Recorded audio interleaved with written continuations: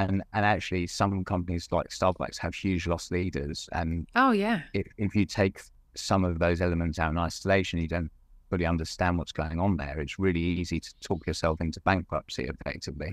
Welcome to the Daily Coffee Pro by Mapper Forward, friends. I'm your host, Lee Safar, and this is episode 1 of a new 5-part series where we are talking about big brands versus indie cafes or independent cafes. Kind of what are the pros and cons of each of those sides of the industry. And joining me for this series is Eren Hasan. Eren, welcome to the podcast for the first time. This is one of those conversations that came off a meeting where you and I were going to catch up to meet for the first time, and it turned into a 2-hour conversation of what was supposed to be a half-hour meeting. Yeah, it's always nice, right? When you 100%. when you jump on for a little chat, and then you realise you've been talking for 2.5 hours. It's great, and it didn't feel like it. Yeah, not at all. Yeah, thanks for having me on. You're very welcome. It's a real pleasure to have you here. Why don't you tell people what you do? Yeah, sure. So I don't want to bore people too much, but just to give a rough overview, I'm the director of a company called Catersales, and we've been in the industry for 25 years this year, and we set up typically small brands or small multiples, and have been we've gone through like over 3,000 sites now. Mm-hmm. And we brand them, we do the interior design for them, we manufacture, and then we fit out. But we're really an insight-driven company, so we do a lot to keep up to date with what's going on in the market. We see a lot of what succeeds and what doesn't. So I'm here to give you my 2 pennies worth on this quite controversial topic. I think there's going to be some things that are said that maybe some people won't agree with. Well, and that's the great thing about conversations like this, right? Like everyone has an opinion. Some people are more stubborn than others when it comes to this. Something that we value at Mapper Forward and that we encourage is openness. And so when it comes to these kinds of topics, when we're looking at the difference between commercial companies, like the big brands, and independent, they all have things that are for and against them. And there's an opportunity cost to everything that we do when it comes to business. So I'm really excited about exploring what some of those pros and cons are. In this episode, we're going to talk about what makes a big brand big. So talk to us about that specific thing. Like, what's a big brand and what makes it big in your mind? Yeah, so I think I've been thinking about this for a little while because it's quite subjective, right? Mm-hmm. Like, is a big brand over 50 stores, 100 stores, 1,000 stores, etc. I wanted to give a little bit of context to the conversation just because some people may not be aware of it, but the global market's kind of 130 billion-ish in dollars. The numbers vary from source to source, but and we're not going to get very far in this conversation without the S word, unfortunately. So Starbucks had to come out. Oh, bring it on. Their turnover is, it's around 35 billion, right? Right. So you've got a total market of 130. Starbucks is a huge portion of that. It's like nearly a quarter. So they're definitely going to be in that big brand category, and I think they're definitely going to be a base point for us in terms of referencing back because they're present in so many countries and they're a really good reference point for us. I kind of feel like a big brand is a brand that utilizes vertical integration within the industry. So if you're at the stage where you've got a number of outlets and you're then going from cherry to cut, then you're probably falling into the big brand category. And there are some specialty brands that are doing that, but not on any real scale, where they've got their own roasteries rather than using a master roaster, for example. And I think that's probably the key difference. Interested to hear your take on it as well, actually. And before we do that, though, why don't you help people understand who've never heard that term before, vertical integration? Help them understand with a little bit more depth what that means. Sure. So I think over the course of this series, we'll talk a little bit about vertical and horizontal integration. So vertical integration means it's when a company is taking on different portions of the market that is within that market's supply chain. So for the coffee industry, for example, it would be if the core business is a coffee shop, then it would be taking on a roaster, for example, which is upstream of the coffee shop, and then beyond that, it would be taking on a farm, which is upstream of the roaster, or should I say an importer and then a farm. So upstream is back to source, and downstream is towards the consumer. And then horizontal integrations are where we have parallel markets, which are seemingly unrelated, but they work well together. So the great one for the coffee industry is the retail sector. So retail and food to go or dine in even. They're two different markets, but they can integrate, and that will be a horizontal market integration. You know what often gets me thinking is the way that we define a coffee shop, right? Yeah. That's a can of worms. It's totally a can of worms, but it's really important in this conversation because, you know, I lived in America for a long time, but I grew up in professionally. The Australian coffee industry is what raised me in this industry, and the way that Australia defines cafe versus the way that America defines cafe or coffee shop, very, very different business models. So, for example, in Sydney, you might find maybe two coffee shops that only serve coffee and nothing else of all the hundreds of cafes. Whereas in America, that's a lot more accepted that if you go into a coffee shop or a cafe, it serves coffee and maybe a couple of pastries, tops. And this is a real distinct difference between the two markets.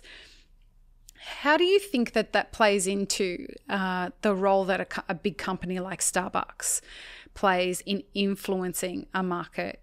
And even a company like Dunkin' Donuts, which is another one of the big, or Costa, huge, Costa in the UK, like all of these, Cafe Nero, all of these kinds of brands really have an important role to help define what cafe means in that local market, no matter whether it's an independent or a bigger brand.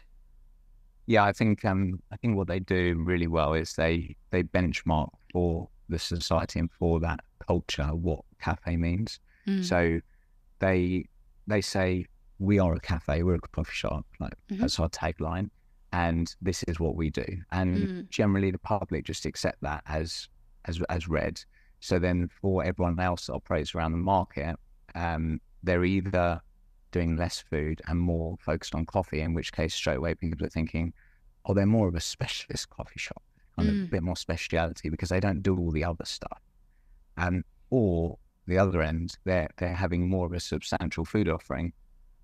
And then people think, oh, it's a coffee shop, but it's more almost kind of bridging over to QSR or casual dining. And it's really difficult to define what a coffee shop is. It's like, is McCafe a coffee shop? I would argue yes. Themselves. Well, they don't market themselves as a coffee shop. I mean, the name is McCafe, but their primary product is food. Yet they are, off the top of my head, 6th or 7th biggest for sales globally for coffee. And actually, McDonald's are also the largest global retailer for toys, and that plays through into their little Happy Meal thingies. Happy Meals, yeah. No way, I didn't know that. Yeah, it's an amazing fact, and you just think that it's not their market, but it kind of is. So when you're talking about what is a coffee shop, that's really difficult because you have got people like McCafe who are primarily a food seller. They're QSR. They run, McDonald's is a beast at that, but they're doing a huge trade in terms of coffee. So do you call them coffee shop? Do you call them QSR, or are they both? Yeah. And the interesting thing is, like, you look at a company like Starbucks, and even they do quick service, right? However, when we're talking about horizontal integration, Starbucks had a record label. And a publishing company, right? Like that's, and they were using their cafes to sell CDs. And I remember when I was in the music industry, I pitched to put my album in Starbucks. Like it's the that's the kind of, when I talk to clients about expanding revenue streams, these are the kinds of people that we should be benchmarking against and saying, well, you know, Starbucks is looking at including juice bars in their cafes. Is that a viable proposition for a cafe? And a lot of clients are like, but I'm not in the business of juice bars. I'm like, you're not really just in the business of coffee either. You're in the business of business. Yeah, absolutely. Yeah. And the big brands, I think they make those things okay. They often just create a pathway for other businesses to. I mean, it's actually a double-edged sword. We've spoken before about the danger of that success, kind of guaranteed success feeling that you just say, oh well, they're doing it, so it must be successful. And actually, success fallacy, like Starbucks, right? Success fallacy, yeah. This episode of the podcast is brought to you by Mapper Forward's first on-demand workshop, How to Become a Coffee Consultant. Available now online for you to learn at your own pace with a certificate available upon completion. Click the link in the show notes to access today for just €50. And actually, some companies like Starbucks have huge loss leaders. And if you take some of those elements out in isolation, you don't fully understand what's going on there. It's really easy to talk yourself into bankruptcy effectively. But going back to what I was just saying, what they do really well is they just create that pathway and they make that avenue accessible and accepted. And something that I don't think they're given enough credit for is actually paving the way for price. Because in so many markets, I mean, like in the States, before Starbucks kicked off, it was all pots of black coffee, really bad quality. In the UK, it was instant. And actually, there was a period of time where those stores were concentrated in the major cities, and you drive a couple of hours out, and coffee was like £1 or the equivalent of $1.50. But all of a sudden, when those big brands start to roll out and they go all the way up and down the country or across continents, they give customers an acceptance of a general base level of pricing, right? Which has really actually given an opportunity to the independent market to be profitable, because they haven't got the economies of scale that those big brands have, and it gives them the opportunity to charge, a fraction more or a fraction less depending on where they're positioning their brand, and for it to be accepted if they're in outside of a major city. So there's that aspect as well, which they're not giving credit for, really. And the big challenge is for anyone listening who is benchmarking their pricing against anybody else. I don't care who it is.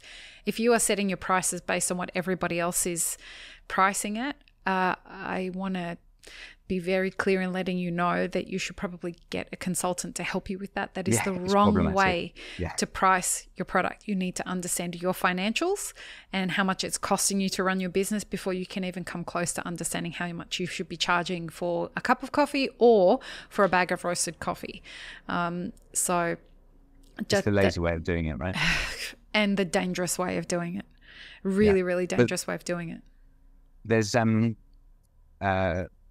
Maxwell from Kelowna and Smalls just released a book, The Business of Specialty Coffee, and there's an interesting portion of that which talks about price point and pricing just from the avenue that you've spoken about, and it questions actually whether you understand your cost base and you talk about this coffee is costing me X amount to deliver because of the amount of time we're putting into it and the amount of high quality products and the machinery that we've got, et cetera, et cetera, et cetera. And that coffee then comes out at £7 or £8, doesn't make it justified to be that price. So it's absolutely that exercise has to be done. And then you also have to look at that through the lens of, is it worth that money to my client as well? Because there's that aspect of just feeling like, but it's worth this because it's got this level of quality in it and this level of input. We've got twice the amount of labour in it than Starbucks do. But it doesn't matter. The customer takes it and then puts a couple of sugars on it and on the side. It's really that's really key. And the part of that is it's the starting point, right? Like once you've understood that if I'm going to charge the right price for the coffee that I want to make, it starts at £7 or I've done this with a lot of clients and it usually ends up somewhere around $13 US. Yeah.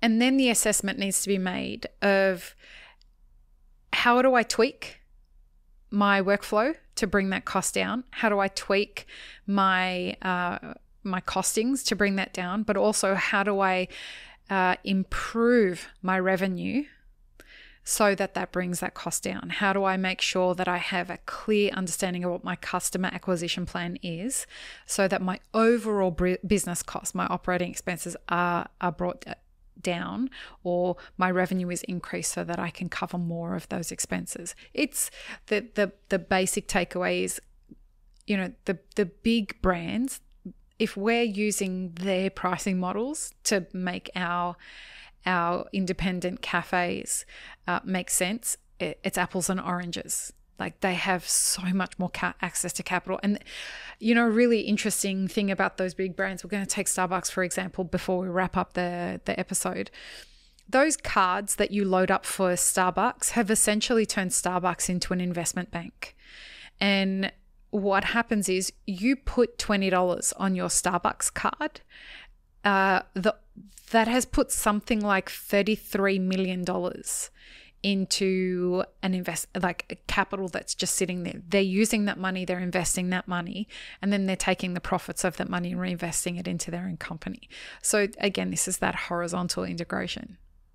Yeah, or a slightly different take on it is that they are, rather than turning into an investment bank, they're actually using all their customers as like a crowdfunding borrowing service. And the only interest that they're paying is the extra free coffee that they give you for using that. Exactly.